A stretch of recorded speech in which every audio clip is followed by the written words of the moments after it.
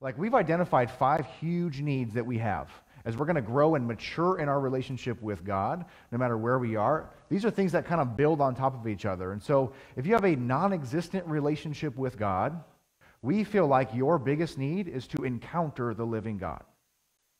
Okay? If you have no relationship with God, we don't think you need to multiply. We don't think, we think you need to have an encounter. You need to see God as He is. Because, like I said earlier, when you see God as He is, He changes who you are.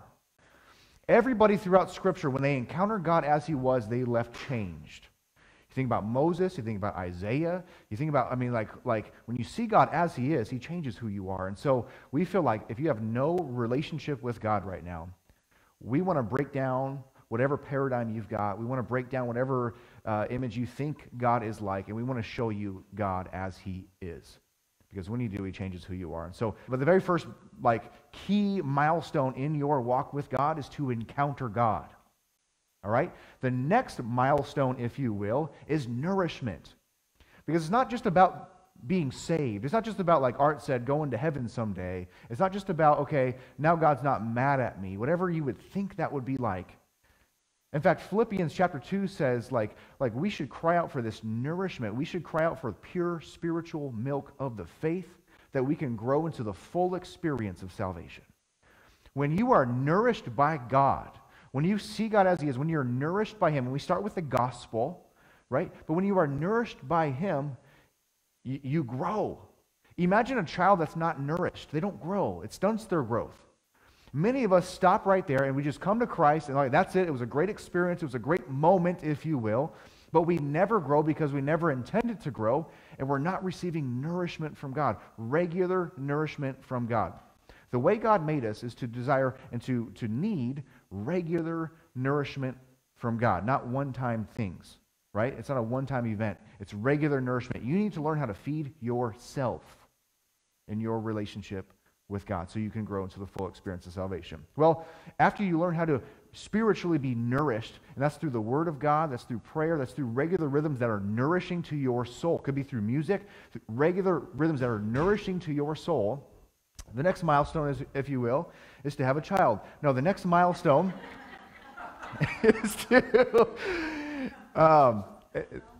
is renewal. Renewal of the mind. Not only are you receiving nourishment, now you're starting to learn how to process life through the lens of the gospel. In fact, Scripture says, don't be conformed to the world. Instead, be transformed by the renewal of your mind. Right? And that's, by the way, what repentance even means. It's changing your mind. Changing the way you process things. It's not just about confessing your sin. Confessing doesn't necessarily in and of itself heal anybody. It's the renewal of the mind that transforms us. And that's what we want to teach people to do. That's the next milestone. We want to teach people how to process life in a healthy way, a holy way, right? We want to teach people how to process life through the lens of the gospel so you can be set free from chains, from bondage, from sin, from bad habits that destroy you. All right, so we have encounter God, we have nourishment, and we have renewal. The next stage is empowerment, right? We believe whoever has the Spirit of God in them has gifts of the Spirit for the common good. Now, the goal is not that you would become like me. The goal is that you would be the way God made you to be. And so we want to help people find the gifts that God gave them, and we want to empower everyone, not just like 5 people to operate in their gifts. We want everybody operating in their gifts because you were made with these gifts for a purpose, for the common good. So the biggest thing there is to find what your gifts are and to begin operating in your gifts on a regular basis. Everybody, not just a handful of people. Everybody, because as Ephesians 4 says, as every part does its work, it causes the body to grow. We all have gifts for the common good, and as each part functions the way it's made to function, it causes the body to grow. And that's what we want. We want to grow in our relationship with Jesus.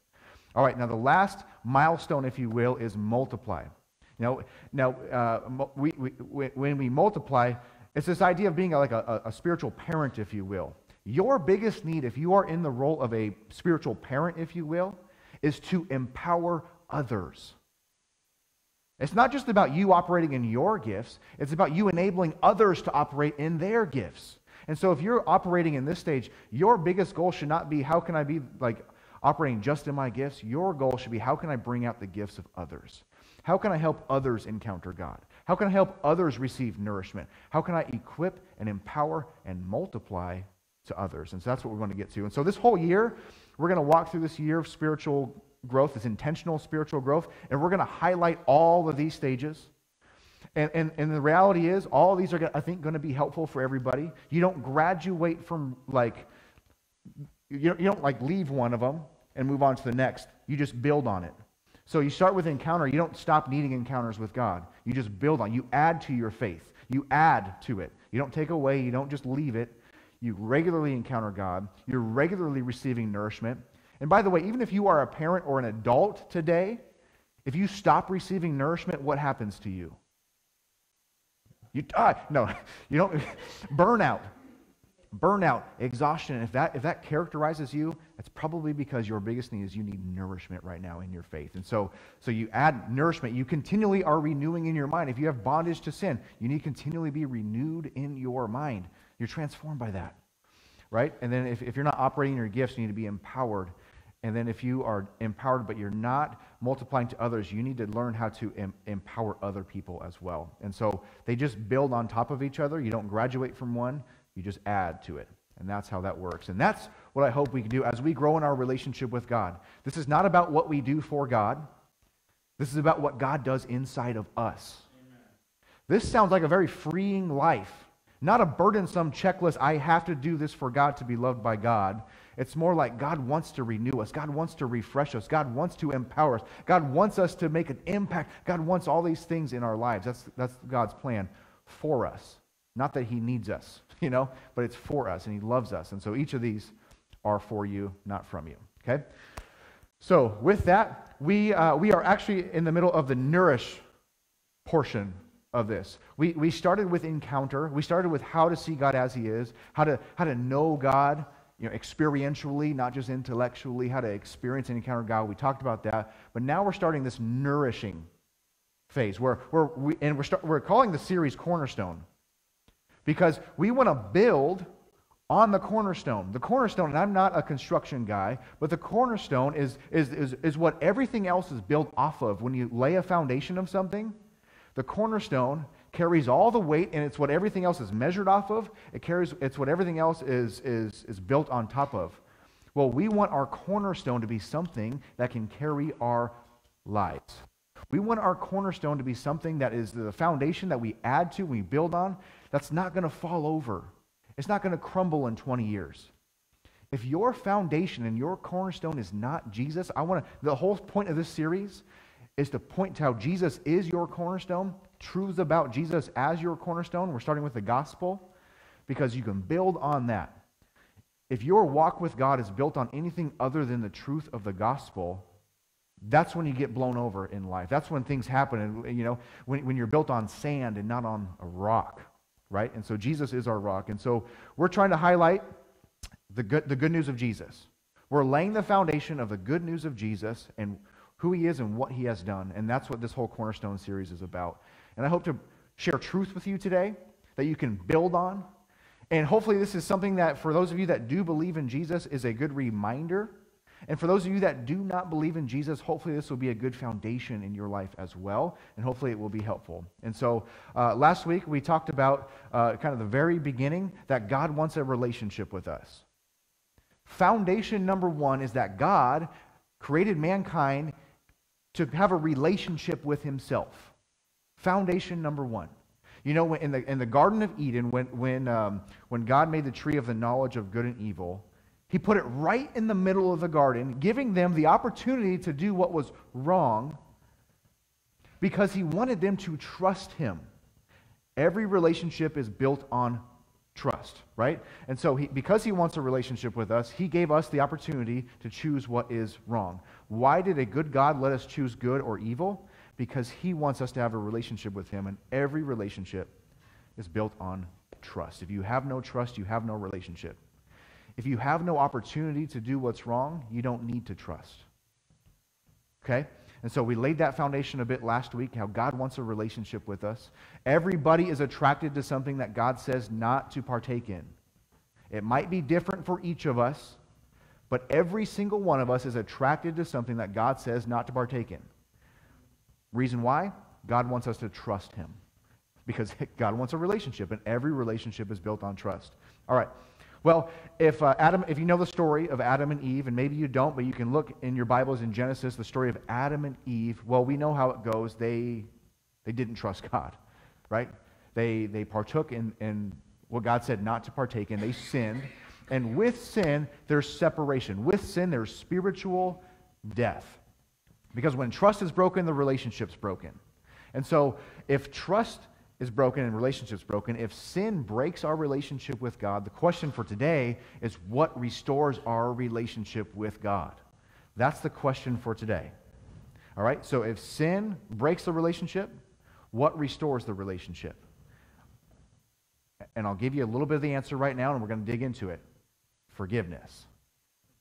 And it's the same in our normal lives. It's the same in our regular lives, right? You can be in a marital relationship, and the most worst thing could possibly happen, right? And that could break a relationship, right? What restores a relationship? Forgiveness, right? That could be with a friend. That could be, your friend steals something from you, and you can be split off, and you can never partake again because trust is broken. What unites the relationship? Forgiveness. All right, and so we're going to learn that forgiveness is not an easy thing. We're going to learn that forgiveness is not a cheap thing. It's a very costly thing. But today, we're going to dig into how can God forgive us? If sin destroys our relationship with God, how can God restore us through forgiveness? How does that actually work? And so we're going to dig into how forgiveness actually works with God and lay that foundation. So if you have Bibles today, turn with me to Romans chapter 3. It's in the New Testament. And we're going to start there today. Hopefully, I'll be able to flip slides here. We'll see how that goes. What's that? Tech people, yes. Yes. Tech people are good. Actually, our tech guy's doing great today. Good job, tech guy, man. He's doing a good job over there. I think. I can't see where maybe they don't see me at all online, and no, they just don't. Okay. Yeah. Okay, so Romans chapter 3, verse 22, and we're going to dig into how forgiveness actually works. Because when you know how forgiveness actually works, there's a whole ton of freedom in your life today from the forgiveness that you have in Christ. And so in Romans chapter 3, verse 22, it says, "We are made right with God by placing our faith in Jesus Christ. And this is true for everyone who believes, no matter who we are." So when we place our faith in Christ, first off, when we don't place our trust or faith in God, that's what breaks the relationship. What breaks the relationship? Lack of trust, sin. What unites the relationship? Trust, faith in God, okay? So we're made right with God by placing our faith in Jesus. This is true for everyone who believes, no matter who we are. Verse 23, "For everyone has sinned, not trusted God. Everyone's not done what was right. We all fall short of God's glorious standard." Or am I the only one? Question, am I the only one that has fallen short of God's glorious standard? Am I the only one that's not perfect? We're all human, as you might have heard the phrase, right? No one's perfect. God is perfect. And so all of us have fallen short of the glory of God. Verse 24, "Yet God, in His grace, freely makes us right in His sight. He did this through Christ Jesus when He freed us from the penalty of our sins." So first aspect of forgiveness, first aspect of sin is there's a penalty for sin. There's a consequence for sin. And we all know that. As parents, we all know there are consequences to our actions, right? And parents are great at telling kids there's consequences for your actions. Not all parents are good at themselves realizing that there are consequences for their actions. But it's great to tell somebody else, It's great to tell our kid, but parents are free from that whole deal. Because that's do what I say, not what I do. That's how that... Okay, just me. All right, never mind. Good talk.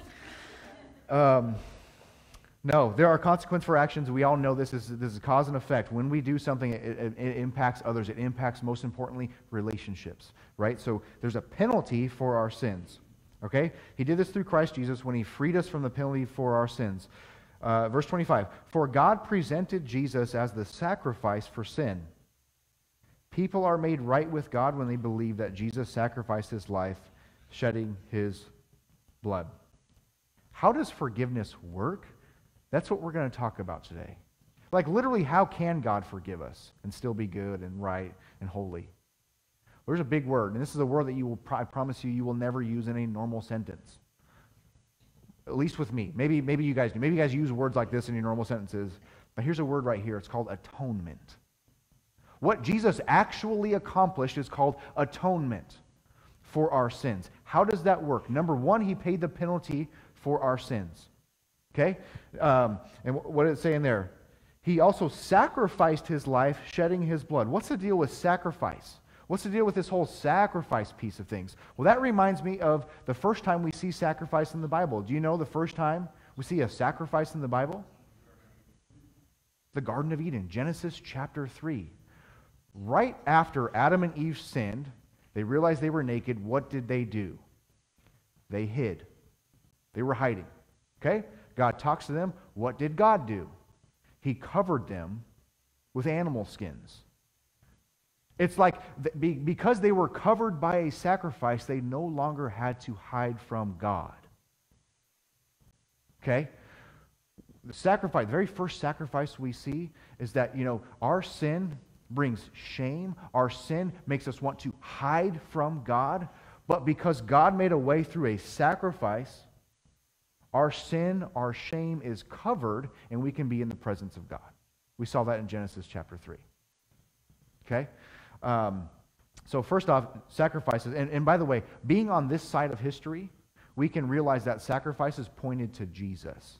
Ultimately, what was that all about? Putting animal skins over them and stuff like that? Ultimately, that points us to the ultimate sacrifice, which is what Jesus did. But the first thing I want us to know is that this whole idea of God covering our sin, a sacrifice, number one, covers your sin, covers your shame. So, if you have a sacrifice for your sins, your shame is covered. Your sins are covered. Okay? Hopefully we can have a sacrifice strong enough to forgive all of your sins, all of your shame. Hopefully if you have faith in Jesus, hopefully God would, I won't even get there. Hopefully God somewhere, some way would provide a sacrifice that could forever cover your sin and shame. Are you smelling what I'm stepping in? Okay? Hopefully God did that or will do that. Well, now we're going to get into that. That's what Jesus did. This is all the point to Jesus. So number one, the sacrifice is to cover sin and shame. With sin, when we sin in relationship, we naturally want to hide because there's shame with that. There's guilt with that. You don't have to have shame and guilt when there's a sacrifice to cover your sin and shame. Okay? Number one. Number two, going back to the word atonement, in English, when the English translators try to come up with a word to describe what Jesus did, this is what they came up with, the word atonement. Okay? And in fact, I looked at the history, I was researching the history on this and all that stuff, and when they first made this word, like in the Old English, atonement literally meant at one mint. What? Did you know that? Yes. Oh, see this. Well, it's good. I'm normally not the smartest person in the room anyway, but that's good. It's good. Good. Yeah. So when they invented this word in English, it means at one mint. At one mint.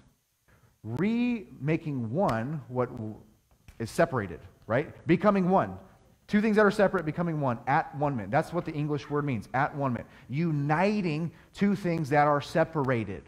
Okay? Now, there's an aspect of that in our faith. There's an aspect of what God did through sacrifice. Like, God offered a way, after the Garden of Eden, He instituted sacrifices. In fact, there were like 5 main sacrifices and offerings that He created in the Old Testament. Now, we don't have time to dig really deep into all 5 of the burnt offering, the peace offering, the fellowship offering. We don't have time to dig into all of those today. But all of those, point to certain things, and all of those would symbolize what Jesus would later do in life. They all were meant to point us to Jesus. But what I think is important for us to know is that, number one, not only do the sacrifices that God instituted offer a covering for sin and shame. When people had sin and shame, they would offer their sacrifices to God. Not because God didn't like animals. I should probably say that. God's not barbaric. God's not sitting there like, I just don't like animals. I need to see blood everywhere. That's not necessarily God's approach to things. In fact, what makes a sacrifice even more significant is how costly a sacrifice would have been. Literally, your sin, the point of a sacrifice, first off, if you're not offended by the fact that God had sacrifices, that's a natural response to be very offended that a very innocent animal would die because I have sinned. Like, it's this idea that my sin caused death, and so the only thing that can pay for my sin is life, which is the blood of the animal. Like, there's blood. Without the shedding of blood, there's no forgiveness of sin. Like, it's so, like, offensive that would happen. And not only that, it's very costly because it would have to be like your best animal. Not just any animal. Not like the animal that messes with all the other animals. Not the animal that doesn't sleep and wakes you up at night. Not that animal. It was like your best animal, without blemish animal that you would offer to God, so costly because of your wrongdoing. Maybe you've heard the phrase scapegoat, right? Where two goats come together, one of them gets killed, one of them gets released. That's this image of what happens to us because of our sin. Because of the death that our sin causes, the only way to cover that was through the life, which is the shedding of blood. So intense, so offensive, costly. But that's what sin brought about. And so when God instituted sacrifices, this word atonement here, the way to be made atone in your relationship with God, made one with God, it was very, very costly. Okay? So, number one, sin and sacrifices cover our shame, cover our sin. Number two, it's very costly. It unites us with God. It's the way of God releasing us from our sin. The last way that I want to talk about the word atonement, and we'll get into why this matters in just a second, but is in the Old Testament, atonement isn't necessarily at-one-ment in the Old Testament. If you look at the atonement sacrifices and stuff in the Old Testament, you often see a sprinkling, a washing, a cleansing. There's a cleansing aspect of atonement as well. So what did Jesus accomplish when he said he sacrificed his life, shedding his blood? He covered our sin, he united us with God, and he cleanses us, like purifies us, absolutely purifies us. Now, in the Old Testament, this is a regular ritual thing. This is like a regular, reoccurring thing that happened. Well, when Jesus came, it's a once and for all type thing. So for those of us that have placed our faith in Jesus, your sin is covered, your shame is covered, you're united with God, the wall of separation between you and God is permanently removed, and you are permanently clean. Regardless how you feel, regardless, I don't really feel very clean today, I feel so dirty, I feel so, I need a shower. Ultimately, if Jesus' sacrifice is strong enough to be a once and for all thing, which by the way, Hebrews 9 says, right? It's a once and for all type deal. He sacrificed once for all. For those of you that have placed faith in Jesus, you're clean. You're clean. I don't pray for God to purify me. I don't pray for God to make me clean. I, in fact, am clean in Jesus. Once and for all, because of the sacrifice. There's a costly enough sacrifice that can cleanse me. There's a costly enough sacrifice that can cover my shame. There's a costly enough sacrifice that permanently unites me with God. I am not separate from God. Do you understand that? That's you when you have faith in Jesus. So, not to get morbid and talk about sacrifices a whole bunch today and shedding of blood and everything, but to get the significance of what Jesus did, if we're going to build a foundation on Jesus, we have to know that we are clean, united with God, and there is no shame and guilt in our lives. You have to know that. Because if you don't, you're going to build a foundation that's going to say, okay, God forgave my past sins. I came to Jesus.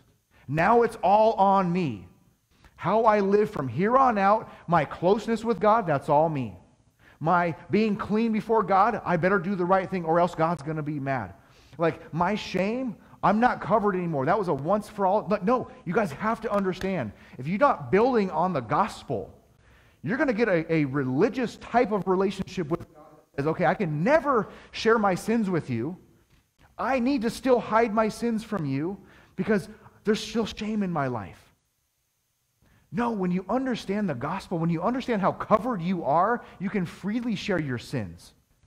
Not so that you would be forgiven, so that you can start to be healed. So you can start to be renewed in your mind. You can bring things to the light. But when you feel like you have shame and guilt, you are still hiding. So if you are hiding today, it's because you don't understand or you're living as if the shame is not covered in your life. You don't have to hide anymore. This is foundational. You don't have to hide your sins from others. You don't have to hide your sin anymore because your shame, your guilt is covered. Okay? You don't have to feel like, man, God won't listen to my prayers. God does not like me. God does not want to be around me. God's mad at me. You guys have to understand that at one minute, the unification between you and God is a once and for all type thing through faith in Jesus. God no longer sees you in light of your sin. God sees you in light of your righteousness in Christ. So God's not sitting there angry at you, ready to crush you, ready to smash you, because through Jesus, that wall of separation has been brought down. Okay? Oh. For those of us that feel unclean, for those of us that feel separate from God, for those of us that feel like we need to hide, for those of us that are not healed from our sins, not renewing our minds, it's because, guys, we have to build on this foundation of the gospel. Anything other than that is quicksand. It's sinking sand, right? There's nothing else. There's nothing else you should stand on other than the finished work of Jesus. All right? I just get fired up about this stuff. It's so much freedom. I want everyone to experience the freedom of Christ, the freedom of no shame, the freedom of no hiding, the freedom of no separation, the freedom of no fear that God's going to crush me. All that was put on Jesus at the cross. Okay? There's a false, when you don't have that as the gospel, you start getting all these false ideas, right? Here's a false idea, for example. Okay? You heard John 3:16. God so loved the world that he gave his only son, that whoever believes in him won't perish but have everlasting life. Maybe you've heard of it. Maybe you've seen a bumper sticker. Maybe you have a tattoo. Who's really religious and has a tattoo? But you know what I'm saying? Like you may have heard this. God so loved the world that he gave his only son. Well, ultimately, a lot of us live as if God so hated the world that he killed his son. God's so angry at the world, hates you, that he had to kill his son, and now, okay, he was about to crush you, but then his son jumped in, thankfully. But you have this image of God who's so angry at you, and so mad at you, and so wants to crush you. Anti-gospel in light of Jesus. The only way that this is actually good news, God so loved the world that he gave his only son. The only way that could actually be good news is if him and his son are so closely connected, right? Like, I don't have to love the whole world to give someone else to die for you. But God so loved the world that he gave himself, his son. Part of, like, literally the word made flesh, like literally part of himself he gave for the world, that whoever believes in him would not perish. He paid the penalty. He paid the cost. He so loves us that he paid the cost for our sins. So it's about time that we start believing in the finished work of Jesus and stop living as if it's not over, it's not done, and stop living in sin, guilt, shame, condemnation, and fear. It's about time we start having our faith in Jesus. It's no longer about, and I can continue here, in verse 27 of Romans 3, can we boast then that we have done anything to be accepted by God? It's no longer about what we do. Can we boast? Can we brag? Man, I was better material for God to work with than other people. That's why he saved me. That's why he died for me. I was like, he saw me, saw how cool I was going to be. Not a chance. Are you kidding me? It's all the finished work of Jesus. God so loved the world, he gave his son. We can't boast. Continue verse 27. Our acquittal, or our not being declared guilty, is not based on obeying the law. It's based on faith. So we are made right with God through faith and not by obeying the law. In other words, we are made right with God by having faith in the finished work of Jesus, not in how well we behave. Okay? It's not like, and Galatians talks about it, it's not like we have faith in God to be saved, and then the rest of it's on us. Like, then the rest of our walk is, now God did his work, now the rest is on me, now all the weight is on my shoulders, now I need to do what I need to do. It's all about, like, how good I can be, how much of a front I can put on, how perfect I can look, so you guys never see my flaws. No. It's all Jesus.